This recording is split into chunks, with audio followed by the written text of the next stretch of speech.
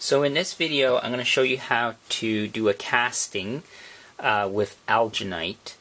This is dental grade Alginate. I got this at the local dental supply place. This is a pound of it, or 454 grams anyway. It's a powdery material substance, and once it mixes with water it sets incredibly fast, and you can use it to make impressions of objects. In the dental industry, obviously it's for teeth. The thing about the dental stuff is that it sets incredibly fast, and I had tried making it once before, but the stuff I had before, and I was going to use it as a video, but unfortunately it didn't come out as well as I liked, so this is my second attempt at it. I'm going to try to do a casting of my hand, and unfortunately it didn't quite come out the way I wanted it to, and I had broken off some of the fingers and I reattached it. But it does, for a proof of concept, it seemed to work okay. So lessons learned. What happened in the previous time was I tried to mix the material without a power mixer because it's such a big amount of it, and it started setting way too quick, and I wasn't able to get my hand into the alginate before it set, and what ended up happening was there was still some powder that wasn't set, and that's why it ended up with like not really great impression here. So there's still some of the powder here, and this finger got all gnarled up. So anyways, so I'm going to remelt that wax and then pour it back in. So I have a 2-liter pop bottle, and then I have a liter of water, which is the amount according to the instructions for this stuff to go for this whole container. And I'm going to mix it with a power mixer this time. So try not to whip too much air in it, of course, which should get me a good even mix. Now the directions on this say that mixing time I have 60 seconds. So with that power mixer I shouldn't have any problems. Total working time is 2 minutes and 15 seconds. And it says initial set time is 2 minutes and 30 seconds. And setting time, combine everything together, is 3 minutes and 30 seconds. So that's probably about the time when you can remove your well, in this case my hand, from the mold. So I'm going to mix it. I'm going to pour this into this to mix it, and then I'm going to dump it in here, and then I'm going to put my hand in it to do the impression itself. Hopefully it comes out. So I'm just going to reset the camera and give this a go. Also, it does say in the instructions that the cooler the water, the slower the setting time. So that does have an effect on the setting. And the type I have here, it's just regular set. They have a fast set, which is even faster. I think it sets, like the stuff I had before, it sets in 1 minute and 45 seconds. So I had 1 minute and 45 to mix and do my impression, which was incredibly fast for the amount I had to mix. So, alright, so this is second attempt. Alright, I'm going to dump the alginate in, and then I'm going to put the mixer on, and then put my hand in it.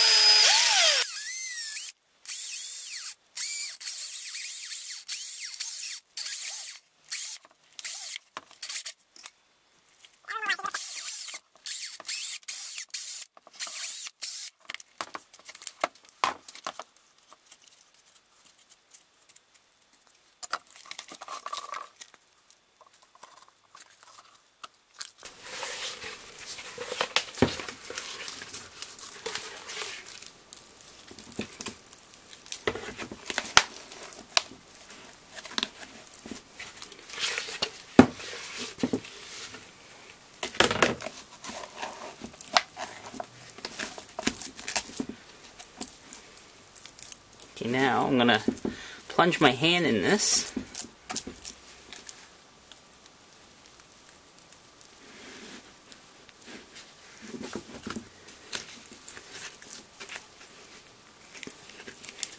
Hopefully it gets all the way around.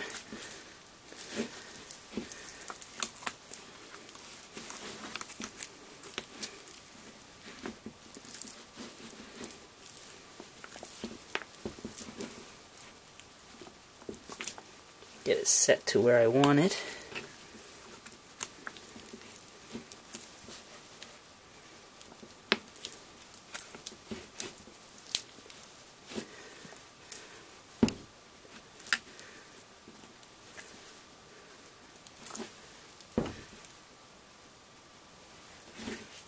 sure it's not touching any of the edges.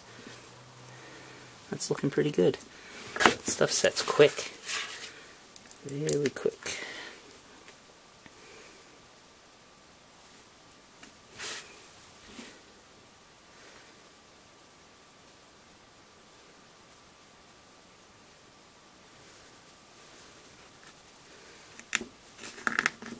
Managed to make a little bit of a mess, but not too bad.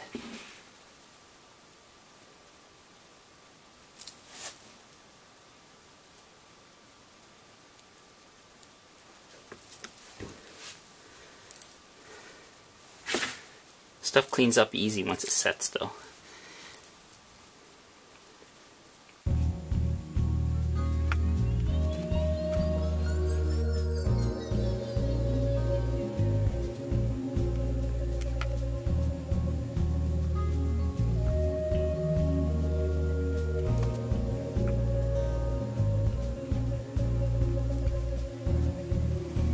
Okay, now I'm going to remove it from my impression, with my hand from the impression. This stuff is starting to really get all gummy. And the reason, also I should explain why I didn't mix it in this bottle. This is the only bottle I could find that seemed to work well for making an impression of my hand using the most minimal amount of alginate. I could have used a bag too. But my worry was with that is I was pulling it out because the bag doesn't have as much structure as the plastic that it might tear the alginate. So the reason why is the first time when I tried mixing it in this bottle, I didn't get all of it mixed because of these little nipples on the bottle, on the bottom of the plastic bottle. That's why I mixed it in a separate container and then poured it in here. Not the ideal situation, but it seemed to have worked out. So. Alright, now I'm going to try to attempt to remove my hand from this. I think it's set up pretty good. Stuff's pretty set now.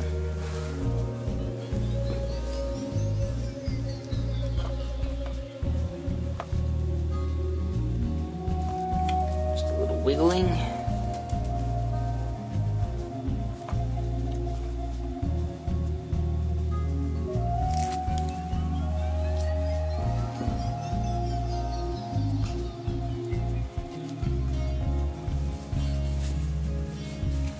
There we go. It's loose now. Now I need just to get it through the opening.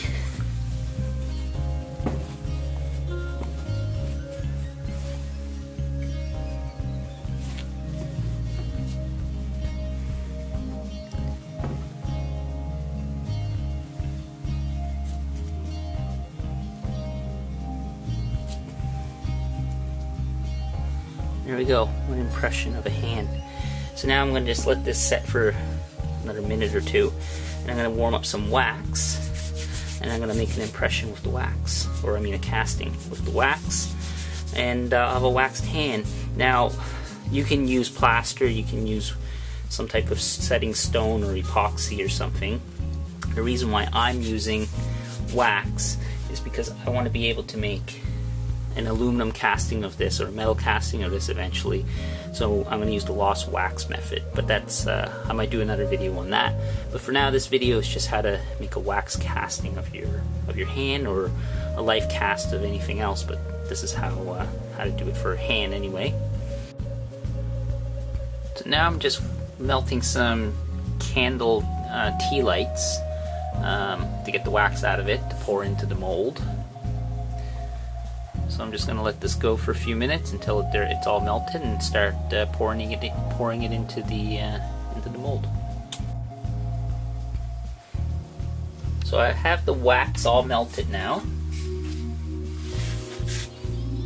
and what I'm going to do is I'm going to pour it into the mold. I'm going to swirl it around a little bit, not too much, trying not to agitate it to get too much air in it, and that'll get a coating, and I'm going to pour it back out into the wax, into the hot wax, and do that a couple times to establish a coat on the inside of the mold. And then I'm going to pour in the wax and then let it set.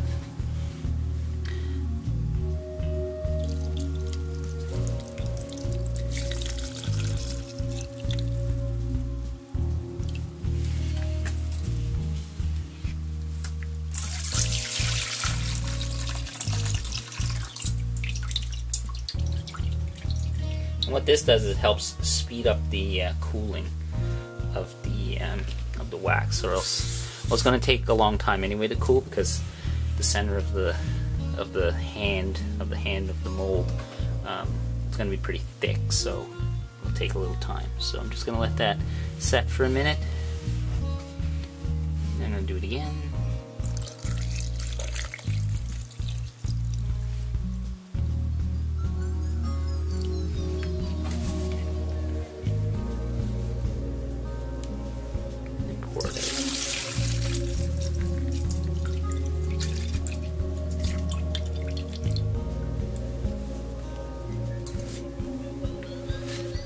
So as you can see here, even, it's starting to build up a layer of wax.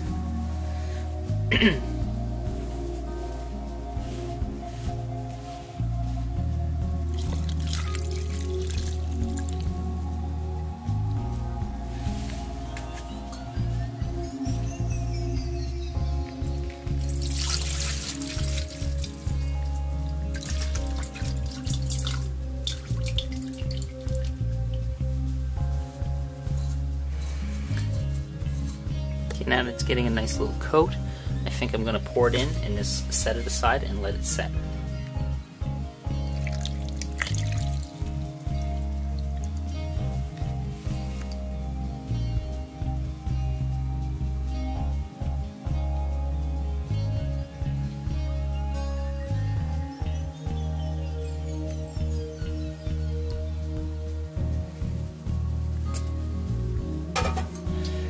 Now it's pretty cold out, so I'm probably going to just stick it outside, or I might just leave it in the cold garage, and then once it's set, I'll take it out of the mold. So the wax is set up. I'm going to cut it out of this container.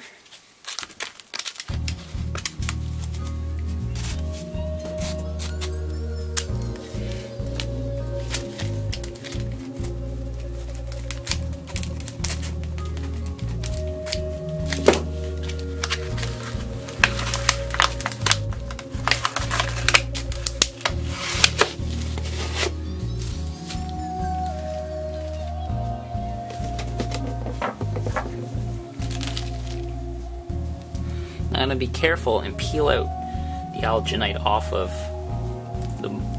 the wax. Because this is a cast with fingers, I want to be careful how I do this.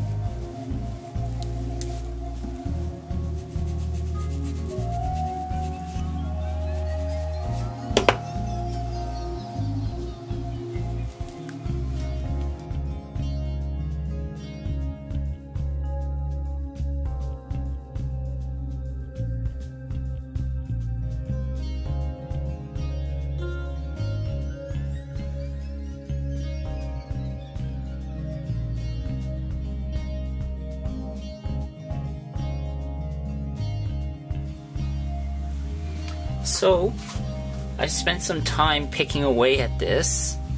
I wanted to really take my time because the digits, the fingers, are really delicate. So it took me a while to peel all that out. So I'm going to spend a little more time and dig out the palm here because the stuff is really set in there. So without damaging the fingers, I'm going to just take a little time and dig my way out, and I'll come back and show the finished product, the finished cast.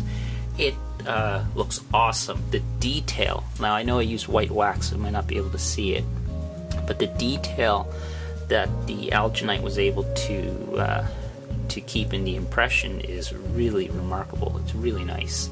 Like when I put it up to my hand, I can see all the spots where there's creases and folds in the skin and stuff, so it looks really great. I'm really happy with that, so that's pretty cool.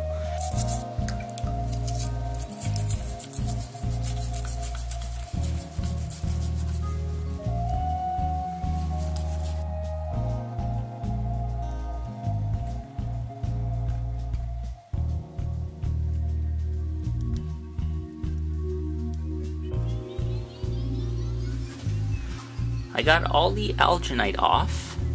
I ended up having to soak it in a solution of just water and baking soda.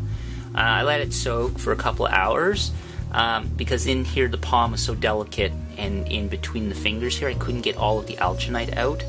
I used a dental pick and a toothpick actually as well.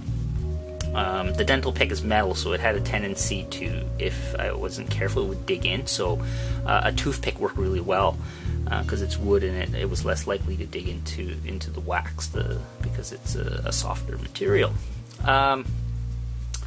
So once I soaked it, I scrubbed at it with a toothbrush and picked away at it a little bit. Just took my time and I got it nice and clean, as you can see, and the detailing is really remarkable. Quite impressed with how it came out. Much better than my first attempt. So it's a pretty good reproduction. I won't be a hand model. Anyways, next I'm going to, well, if you're looking just to do a life cast and cast it in wax or plaster, then you're done. I'm going to, hopefully, once the weather warms up a bit here, it's winter right now, I'm going to cast this, or I'm going to make a mold out of this wax hand to do a lost wax cast with plaster of Paris and some aluminum. So I'm going to try to cast this into aluminum now. So I needed to make a replica, a positive of my hand before I could do that. So that's this here. But other than that, you could just set this up and it would be a pretty cool item on your desk or on your shelf on the mantle. So the detailing came out really nice. So I'm gonna just post some pictures at the end of this video up close of some of the detailing that it caught, because I'm using white wax. It really didn't, you can't really see it on the camera how nice the detailing came out. You can even almost make out fingerprints, so that Alginate did a really nice job. Alright, thanks for watching. If you have any comments, post them in the comments below. That's kind of my method of how I was able to get it to work, just reading some tutorials and how other people did it.